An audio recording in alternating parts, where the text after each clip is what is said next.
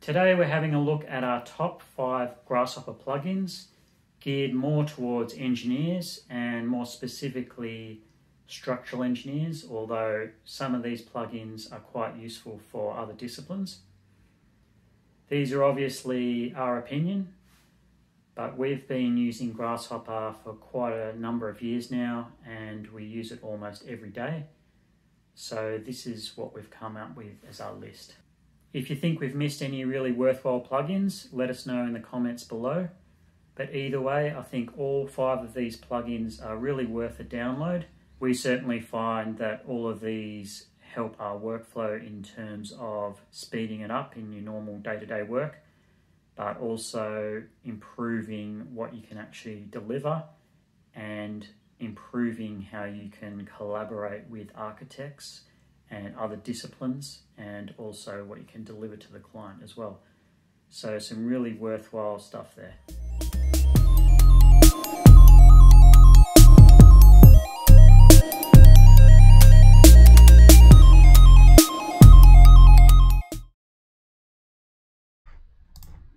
Okay, number 5 is a very popular plugin for Grasshopper users, and it has some very useful things for engineers and structural engineers specifically.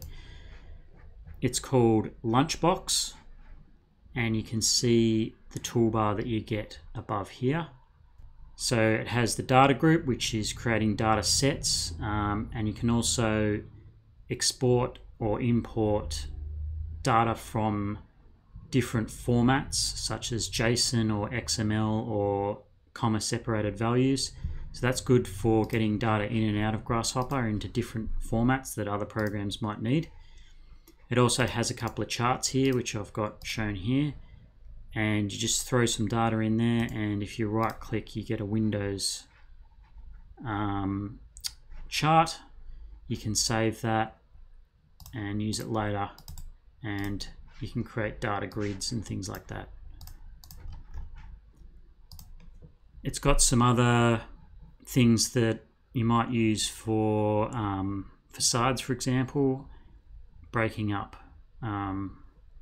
shapes. It's got some machine learning, so linear regression, for example, might be useful to, you can basically train a this component with data, and then it will give you the line of best fit. That's pretty useful in some search situations. Not something I've used a lot of, but could be useful for quite a few people. It's got some, advanced mathematical shapes. Panels, again, for facades, that's useful stuff, breaking up facades into different forms.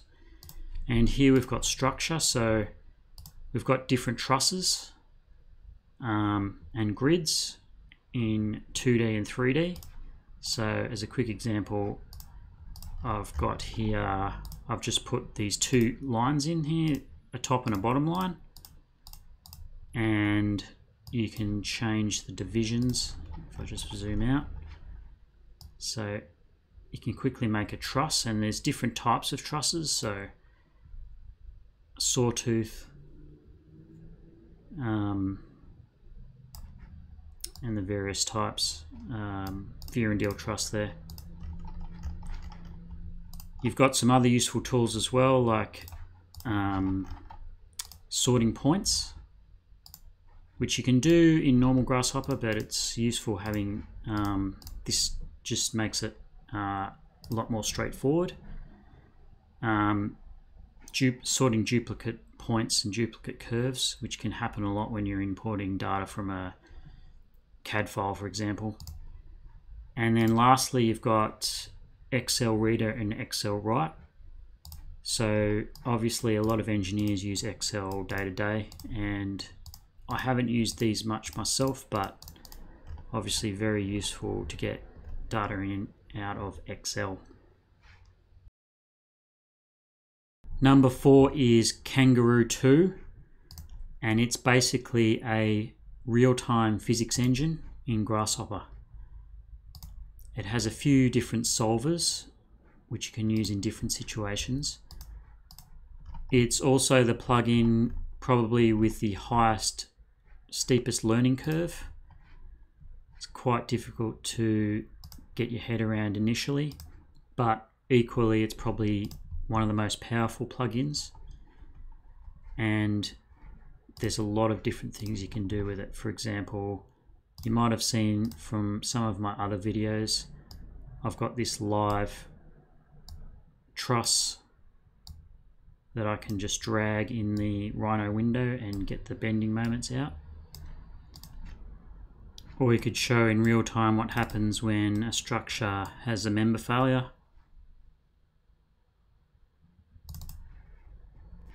You can also apply physics on solid objects like this disc here, or I've got this large element here under gravity. You can also do collisions between solids as well if you want to look at that. Overall, Kangaroo's a very powerful tool, and it's been updated in the past and hopefully will have more updates in the future.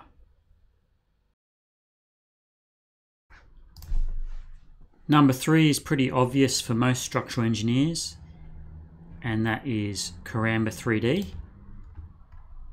And it's familiar because it basically replicates a lot of the functionality that a traditional structural analysis package would have in it. Something like eTabs or SpaceGas or SAP 2000 or STAD or the like. You might have seen from my other videos a demo of how to set up this truss analysis.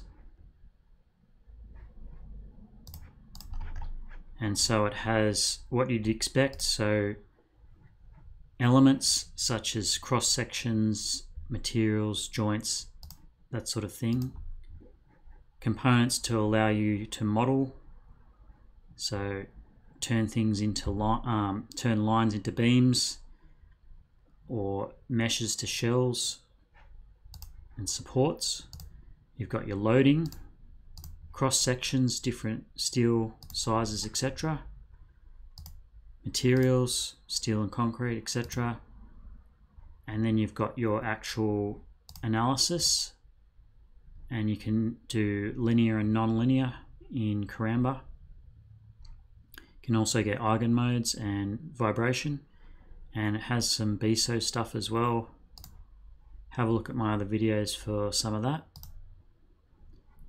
And you've got your result output, which is pretty nice in Karamba. It's all color coded in 3D, and a couple of utilities as well for deleting duplicate lines and things like that, which is always useful to have.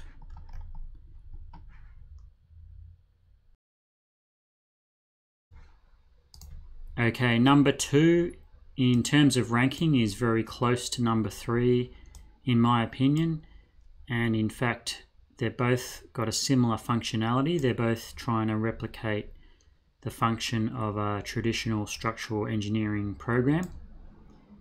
Having said that, there are some key differences, and it's enough for me that this one edges out Karamba 3D, and that is Kiwi 3D. And you can see an example of a similar truss that I did with the Karamba 3D scenario. It's got very much the same functionality, and you can achieve the same things. I do find Kiwi 3D slightly more straightforward and easier to use. One of the reasons is that it works better with Grasshopper and Rhino native elements, slightly better than Karamba. You can use curves without breaking them up, so you don't need to break them up at nodes. That's a big advantage. And another one is you can use surfaces or breps, which are native to Rhino and Grasshopper, so you don't need to convert them to meshes. In Karamba, you must use a mesh to get any analysis results. To quickly run through the tools you get with the plugin, you've got analysis, you've got linear and non-linear. You've also got some form finding. You've got your different materials beams and cables and membranes and shells. As I said before, you can use breps and surfaces, which is native, so you don't have to convert things to meshes, which can be a big time saver. So you can connect points with offsets, and you can have sliding points. You've got your two analysis modes, which are curve and surface. That's basically a 2D analysis versus a 3D or a surface-based analysis. You've got some components to make sections. You've got your loads or your point, curve and surface loads. Your actual analysis and your solver. The analysis component will give you a 3D representation of some section sizes. It won't do all sections. Caramba's the same in that. You'll get simple things like pipes and box sections, but you won't get eye sections or custom sections from different countries, etc. Same as Caramba. You've got your results, 1D and 2D, support forces, etc. And in Kiwi 3D, it uses the native output that comes with Grasshopper. You just plug it into these values, and that's a native Grasshopper element. So again, it works with Grasshopper really nicely. And then a couple of utilities for converting units, etc. So a little bit more simple, and it can be a little bit quicker to use.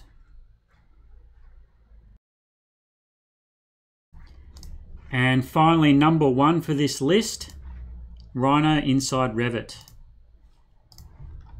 It's made number one despite a couple of things. Firstly, I realized that not everyone uses Revit, but it's becoming increasingly used by engineers and even more so by architects. And even if you don't use it yourself, you'll probably come across others that do. So being able to share Revit models and interact with them in a quick and easy way with Grasshopper is a huge advantage on itself. And secondly, it really opens up the database of Revit to be used